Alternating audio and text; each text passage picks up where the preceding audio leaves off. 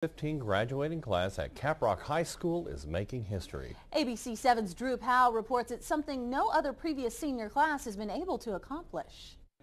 For the first time in Caprock High School history, every senior has applied to either a community college, a four-year university, a technical school, or a cosmetology program. Seniors in the class of 2015 say the work they put in with counselors and staff was worth every minute. I think that it's really cool that everybody applied to college because a lot of people, they'll be the first in their family to go to college, and so they don't really think that it's possible.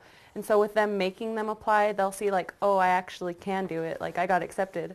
I'm excited to graduate with this class, and it's honestly not a surprise that we got 100% application, like submitted applications. The people I'm graduating with are extraordinary, they're smart, and I'm really excited that we achieved this. Members of this year's graduating class hope a new tradition will start as future graduating classes represent Caprock High School like the class of 2015. So there's just new possibilities for new students, new opportunities.